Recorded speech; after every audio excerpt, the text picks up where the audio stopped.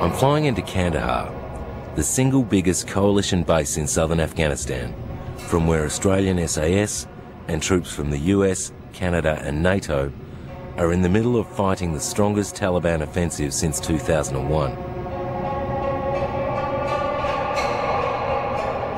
Next month, NATO will be assuming command of operations here, and it will be this man, Britain's Lieutenant General David Richards, in charge.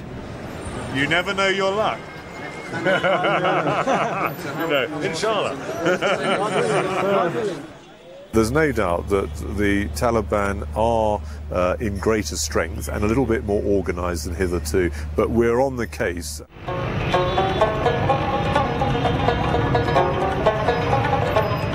While the streets of Kandahar are bustling with activity, foreigners here travel in armoured vehicles as suicide attacks, bombings and shootings inside the city are now common. Just last Sunday, a suicide bomber in this car tried to kill the governor of Kandahar in the centre of the city. The blast killed 4 civilians and wounded 12. The governor narrowly escaped. It's here where the Taliban came from, and it is here that they are fighting back.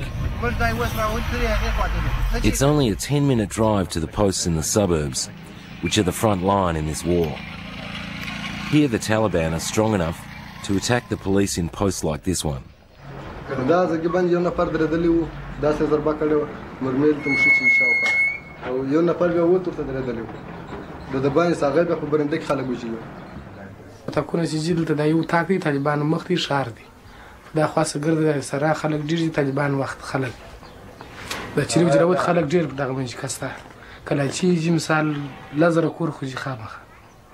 The post commander, Rahmatullah, says they are barely equipped for their frontline role.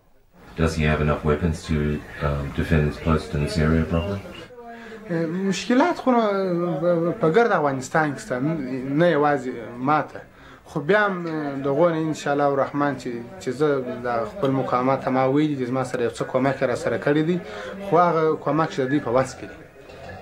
For example, that weapon behind you is held together with sticky tape. Is the quality of your weapons a problem here? دا سلاره دا مو دوه شاجور ورته بسته کړی دا هم پرتلې راوړلې هغه یو شاجور هم پرتلې ځینې واچ مسلشن بیا هم پاده سوي خو نظر ده کوم سلام.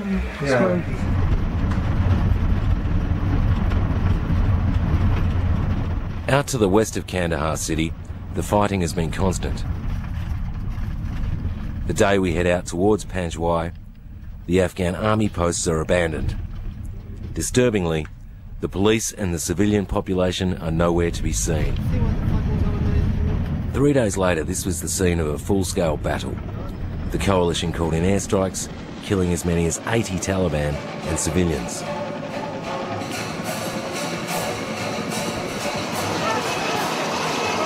Afghan President Hamid Karzai protested about the casualties.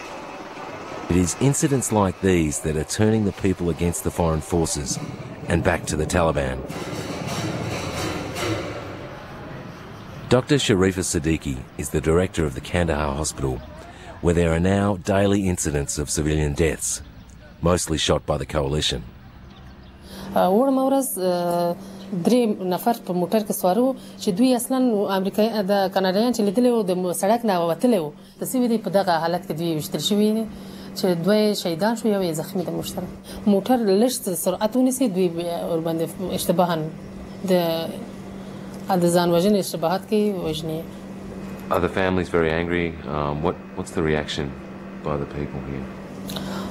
خو موږ په دغه بیریږو چې بیا یو احتجاج لکه د روسانو دوران شروع نشي نه بیا خلک خو موږ او تاسو خپل خلک پیژنو چې ارڅونه چې په انسان ونیسي هغونه درته اطاعت کوي او که په زور ونیسي بیا چم کېږي یعنی اکثره دا فامیلونه چې راځي پرون خو دغه حالت چې دلته یو قیامت ګرځېدلی و ډېر فامیل بد ورځ کول.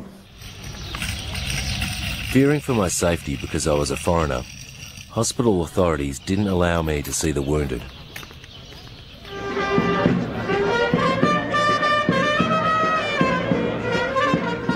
This handover to Lieutenant General Richards marks the next stage in NATO's expansion in Afghanistan. His command is set to have 21,000 soldiers here by the end of the year. 8,000 of those will take over the security in the south, including 540 Australians. With the Canadian deployment down there, they've already had quite a few casualties. Do you expect the British contingents, the Australian contingents, the Dutch contingents to all have, I suppose, the same kind of baptism of fire, more or less? Well, I think inevitably there will be a baptism of fire. I'm absolutely confident, though, that the robust stance taken by the Canadians will be emulated by all the other nations going into the south. I mean, this is a big thing for NATO, and as the Secretary-General of NATO, many others have said, we cannot afford to fail, and all our soldiers are very clear on that. At the same stage, we can't afford to take lots of casualties, so there's a balance to be struck. This mission, your previous experience in East Timor, of course, and also in Sierra Leone, how does this mission compare? I mean, it must be the toughest one you've ever faced. Yeah, just a little. Yeah. Those were good training missions, really. Learned an immense amount from them. I think in many ways East Timor was a model of what we need to do better at here, and that's close military-civilian cooperation. But if we don't get that very close coordination right, then a military alone in a counterinsurgency like this will never win.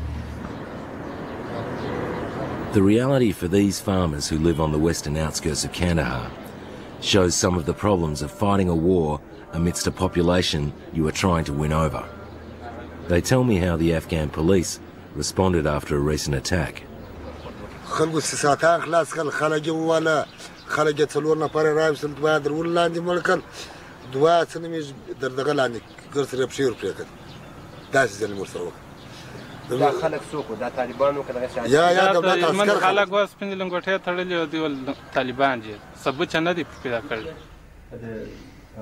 Abdul Qadir Norzai is the local representative of the Afghan Independent Commission of Human Rights.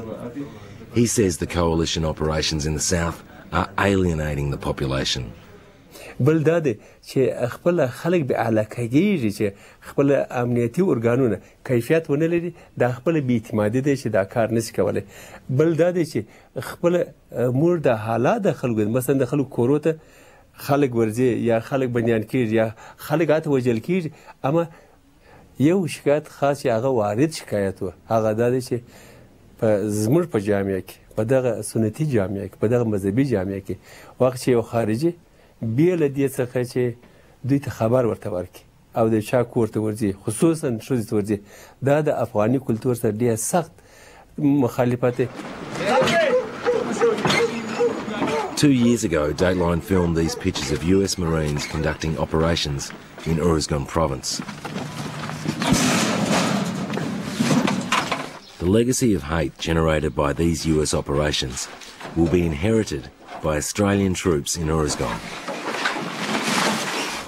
There is a lot of bitterness within the community about the way the Americans have conducted operations, such as house searches, arrests, what are seen as arbitrary arrests. How will you overcome that resentment? It's a very important point and one we're aware of. First of all, you learn lessons from all these things. The US commanders here are learning the same lessons about how to approach it. The need to be clinically precise. If you know there's someone in a house, okay, you might need to go in there, but don't otherwise. You know, actually, it's better in terms of winning a campaign to forgo potential opportunities rather than go in because there just might be someone in there. It's breeding a culture that sees the big picture and the long term a little bit more. Do you think the situation in the south of Afghanistan now is worse than it's been since 2001 when the Taliban fell?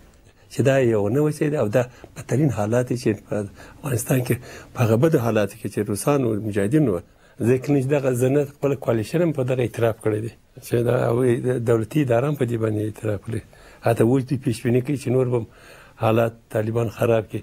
He says his human rights investigators cannot visit the 3 worst affected provinces, including Uruzgan. نسته کوي ډیر کم دی په دغه منطقه کې زیاتې او دغه منطقي حالاتو نسبت سابق ته ښه نه دي. موږ ډېر زیات احتیاط کوو، حتی موږ خپل په کارو کې ډېر زیات کنټرول هغه کارونه چې پخوا موږ کوله موږ په هغه منطقو کې اوس خپل کارمندان زه نه لېږم.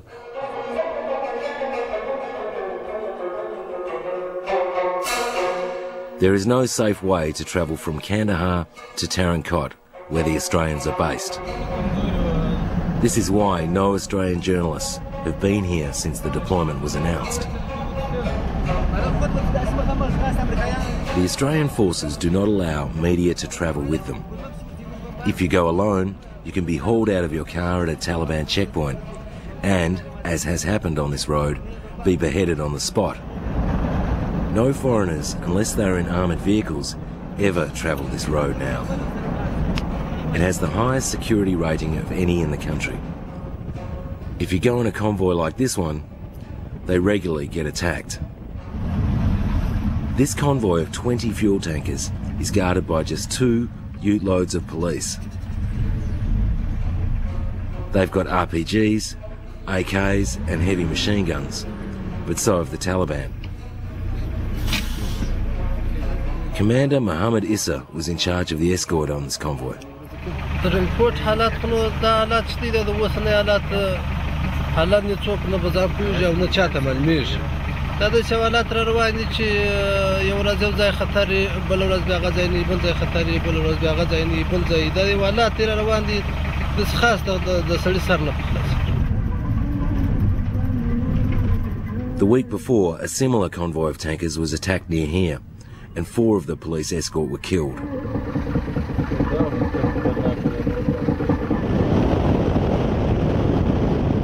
This is the heavily fortified home to the Australian Special Forces and the advanced elements of the engineers in Tarin Kot. This base is regularly attacked, and the only real area that can be said to be under government control. The main street is the only place in town where you don't run the risk of being stopped by the Taliban, although they watch it and there are regular suicide attacks here. Tarin Kot is the capital of Uruzgan province. The Taliban control 3 of the districts in Uruzgan, and a 4th district, Chora, fell to the Taliban last week. An airborne coalition assault reportedly retook the area over the weekend, killing 12 Taliban. This is how the coalition troops are forced to move inside the town of Tarin Kot, which they say they control. These American troops, accompanied by an Australian officer, are simply making a routine visit to the local recruiting office of the Afghan National Army. As you can see, even in town, they take no chances. The Australian officer is following orders and will not talk to the media at all, even though I identify myself as an Australian. The US commander and the governor are visiting the hospital when we arrive. They both have their own security. There is more security inside the hospital. There's Taliban forces near in Marabat and Khurma. About 2 kilometers of this city you cannot go. Okay. 2 kilometers. Yeah. All of the village there is no security, there is no government. Yeah. The hospital is guarded by men with AK-47s and heavy machine guns. As the only functioning government institution in Tarin Kot, it's a prime target. لکه د ولسوالیو تګ وراتګ چې د مرکز سره د مریضانو مشکلات راځي نسی کولای چې اجرا کړي صحي پرسونل یا ډاکټران زړه نسی نیولای چې ولسوالیو ته ولاړ شي کولای شي هغه داسې یو برخلیک سره مخ کېږي چې هغه ډیره بده خاطره ورته پیدا کېږي یعنی یو ډاکټر چې پر مثال 2 کال تحصیل کړي هغه ولاړ شي د ولسوالۍ کې د یو چا د لاس په حساب ضرر وویني اختار ورکول کېږي بل دا ټول مشکلات د امنیتي وظیفې اړه لري. For these besieged government workers, one of the main problems is nobody outside knows just how bad the situation is. ما مخکې عرض وکړ چې په دې ولایت کې بعضې د ژورنالستانو کمبود لیدل کېږي بعضې هغه تصادفي واقعات چې پیښېږي په حساب د جنګو سره یا کوم جنګي جرایم چې رامنځته کېږي که هغه د مخالف قدرتونو د خواصي او که د حکومت د خواصي نه د دې باید په جهاني توګه په میډیاو کې باید نشر شي.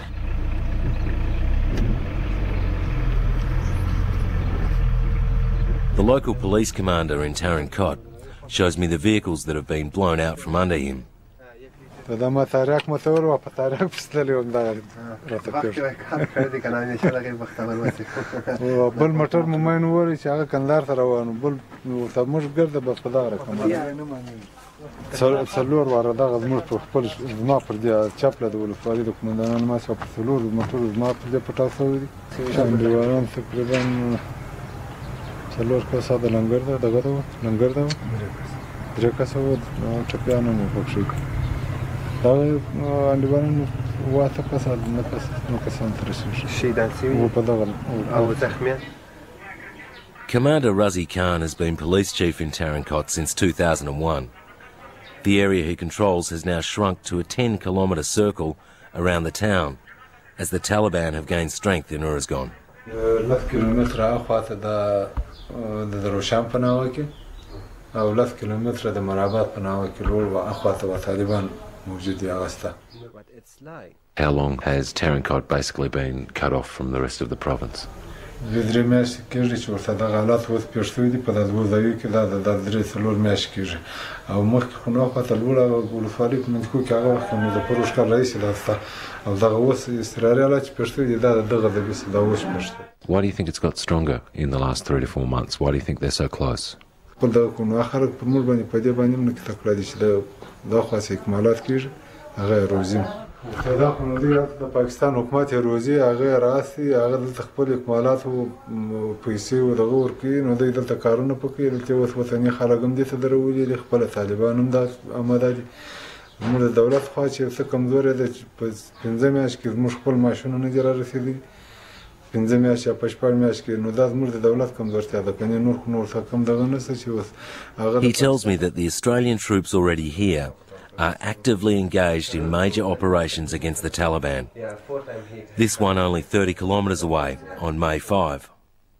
جنگ شدی سهار د دې خو سوارله دې منځکه ته په داواله ورځ په داغه منځکه کې بس دواله د کلی سلاندې د کورو د خاصه ټکام پر وکړل چې دې سربېره پر دی با باندې و دې ټکام پر وکړل د خپل ټانګان را شاته کړل بیا و چې دې ټکام پر وکړل بیا تیاریم راځي هغه څه پر وګرځیدل خو بمبار په هغه ول ورځ باندې کې دا دوه مورد کې بیا دې بمبار مو کې او منځکه تور کړل دغه منځکه طالبان وته د پوزي هغه محتوا وشتل.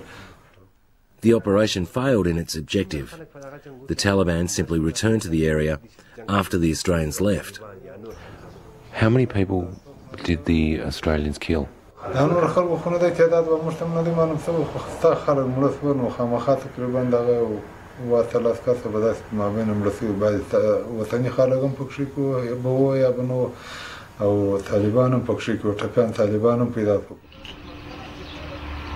The last 4 months have been the worst since the Taliban fell. Brigadier Shah Mahmood from the Defence Ministry in Tarin Kot described another Australian operation.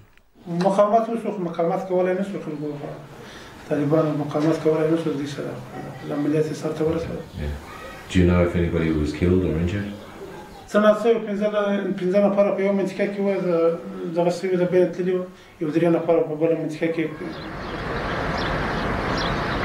The operations conducted by the Australians already in Uruzgan have been shrouded in secrecy by the Australian Defence Department. They don't want to admit that our troops are fighting the Taliban and killing people they believe to be the enemy. None of this is reported, and these Australian officers who interrupted my interview with Uruzgan's governor refused to talk and instructed him not to. Despite their reluctance to talk to the media, it is clear the security situation for the Australian troops in Tarin Kot is dire, and, if anything, getting worse. The next contingent of 240 Australian troops are engineers, due at the end of next month. They are supposed to be carrying out reconstruction. Given the war zone they are entering in Uruzgan, it's unlikely they will be building anything. they'll be fully occupied defending themselves against the Taliban. Casualties are a certainty in this deployment. John Martinkus going where few are prepared to go in southern Afghanistan.